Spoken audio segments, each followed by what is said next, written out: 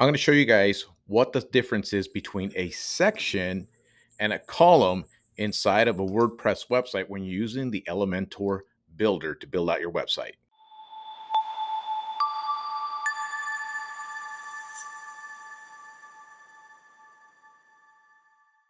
What's up there, guys? Izzy here once again with Get Busy LLC, helping contractors and home service business providers understand the internet, their website design, and getting their business found online. And on this video, I want to talk a little bit about the Elementor website builder. This is how I build out all my websites. And when I recommend somebody to build out their website, I usually recommend them to go build it out on WordPress and use the Elementor builder because it creates like a drag and drop type system to create your websites and make it nice and easy to build out websites. I've been using this now for years. When I first made my leap to make websites, I used Weebly to build out websites. I experimented with Wix and other platforms. I always knew WordPress had more features. A while back, I used to feel like Google really liked WordPress more. Nowadays, I don't think so. It doesn't really matter. But back in when I started, it seemed to me like Google was favoring the WordPress websites. But eventually I just stuck to it and continuously build websites on WordPress. I just like it. SEO on it is very, very easy to do. You can schedule blog posts to show up later at a later date. There's a bunch of things you could do with it. That's why I always use WordPress.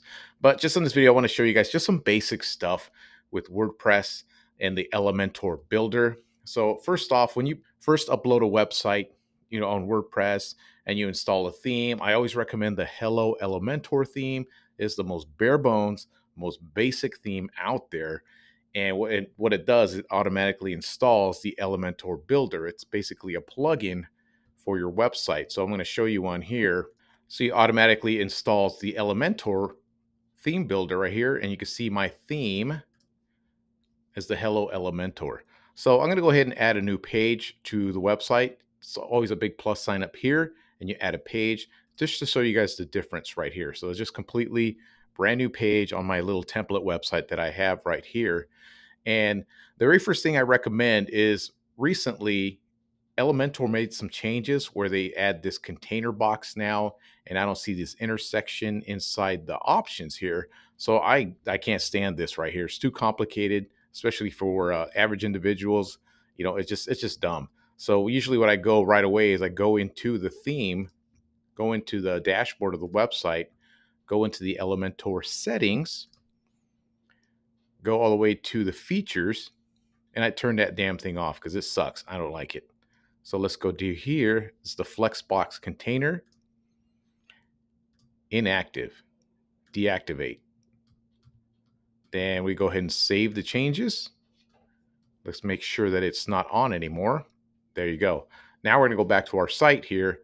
You see this right here. Like I said, I don't like that. And then I don't get the text editor intersection, the one you could create double columns. So let me show you. I'm going to update this now, refresh it, and this will be gone. And there you go. This is the way that I started building websites, so I just stick to it.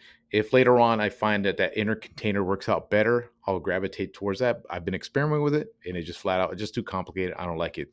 The whole goal of my channel here and educating people is to make things easy.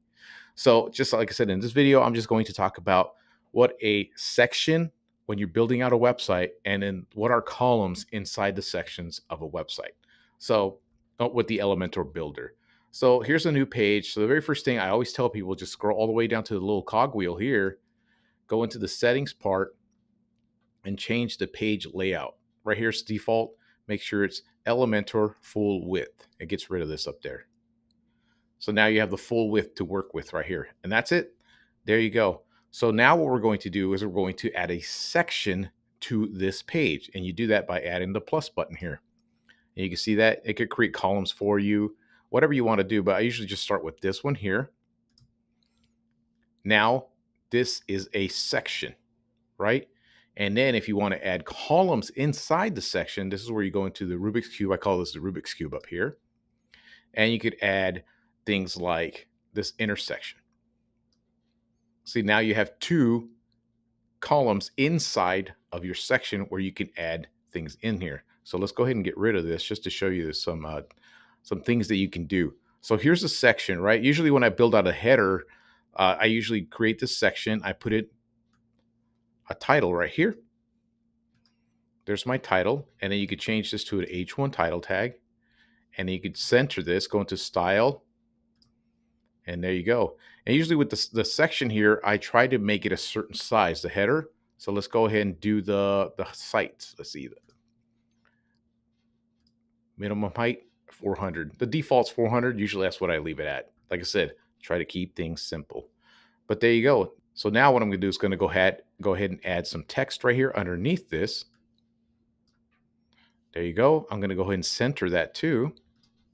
And there you go. It's all centered at. And then you can add a button. See, there's so many, but this is all with the free version of everything. There's the button. I'm going to go ahead and center that button too.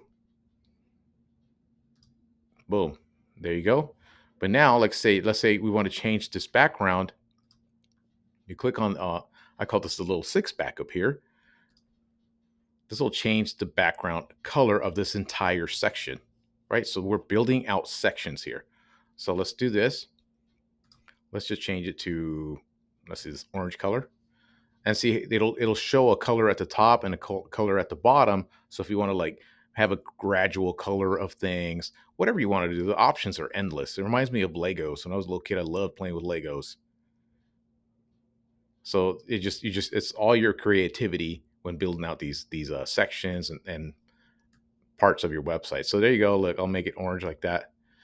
And there you go. See, this section is now complete. And usually when I build out websites, I'll show you one that I'm working on right now. You see this, it's a remodeling company. So here's one section here. This is another section. This is yet another section. Another section. This is another section. I created another section here, and I did it in a creative way so you can't even really tell. So that way this email form pops out. And then here's another section. And then you have the footer and the header, which are totally things on their own. But let's go back to how I was designing this, right? So let's go to, here we go. So now I'm going to add another section, right? So we go to the plus sign, go to this one here, and I'm going to go ahead and make this 400 too. So let's go ahead to, let's see here. The height, let's make it minimum height, which is 400. So now I have a section here. But in this section, what I want to do is I want to add columns. So you want to add columns inside of your section. So let's go ahead and add this intersection. See, now I have 2 columns inside of this section. Let's change the color of this section too so you guys can tell the difference. Background color, let's make this one green so it completely stands out. See, now I have a new section. And like I said, I can adjust the size of that section. So let's say I wanted to build something like this right here, right? There's a little bit more I went into, like creating spaces and everything like that. But I'm going to show you how I built this really quickly. So let's go back to the site. So I want three columns. So this is a column. This is a column. So you just click on this little gray button there, and you can add a new column. Duplicate. So now I have 3 columns. You see that? And now I'm going to go ahead and add. These are all the paid ones. I don't want any of that stuff. Like I said, I'm just working with free stuff. Let's go with icon box. I believe that's what it is. There you go. That's it right there. So there's the icon right there. And we could just duplicate. So now you see that this little, what do they call them? Elements. They call them elements. So, okay, here's your section. These are your columns. And all of these are elements. So these are elements that go inside the columns. The columns go inside your section. I hope I'm kind of making you guys understand that to make it really easy to understand. So what I do here is just duplicate this and pop it into this other column here. I'm going to duplicate this one, pop it into this column right here.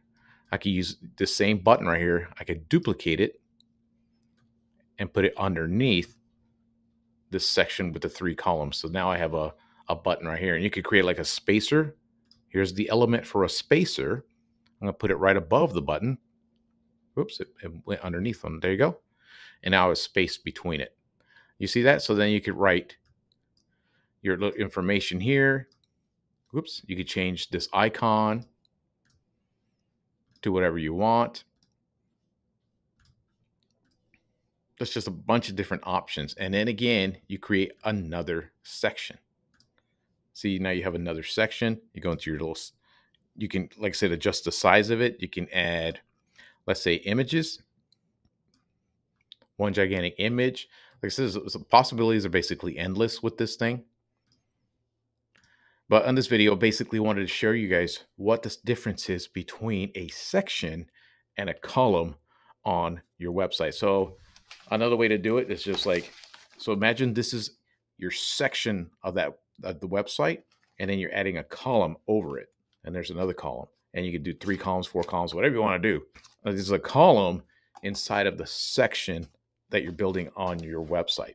Like I said, you can keep going and going. You can add a bunch of different sections. You can add a bunch of different columns. So now you have 4 columns. And the things that you can do with it are pretty amazing.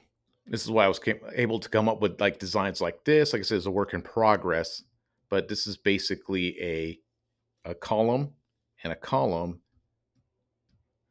This is a section. This is a column, column, column with an element inside each column. Here's another section with images, images, images inside little columns I created in here. And I made another mini column in here, a mini column here, another column here, another column here. And these are elements inside of those columns, if that makes sense for you guys. Another section here.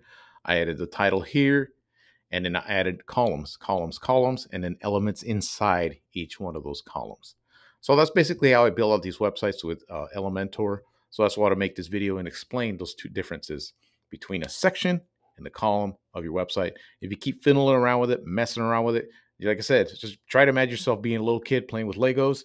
You got a pile of blocks there, and it's just completely up to your creativity on how you start structuring and build it out for whatever business that you're in, whatever service you provide in your local market. So that's all I wanted to share with you guys on this video. And if you want to learn more and more about building out your own website, doing this SEO stuff, doing your own digital marketing for your websites and all your business and stuff, or if you don't want to deal with any of this crap, I have links here to the description here below where you can reach out to me. I could build out your website for you, do all your digital marketing, your SEO, all that stuff on there. So again, that's all I wanted to share with you guys today. If you guys want to learn more about some of the stuff, kind of like the keywords, like I'm doing the keyword research when building out your website, I created a video for that exact thing right here, and you can check that out anytime here. And that's all I got for you guys today. Until next time.